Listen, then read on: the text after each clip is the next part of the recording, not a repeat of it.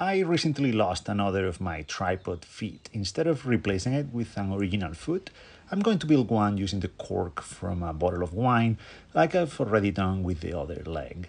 This is going to be pretty easy. We just need a cork and a knife. First, make a shallow cut for what will be the base of the foot, the part that will be sticking out.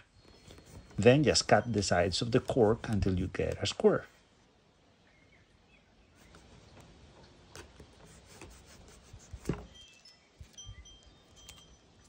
Something like this. Now we have to cut the cork to the shape of the tripod. Also, make it shorter. It should be tight, so you'll have to push it to get it inside. Optionally, use a screw to make the whole thing more secure, as that will make the cork even tighter.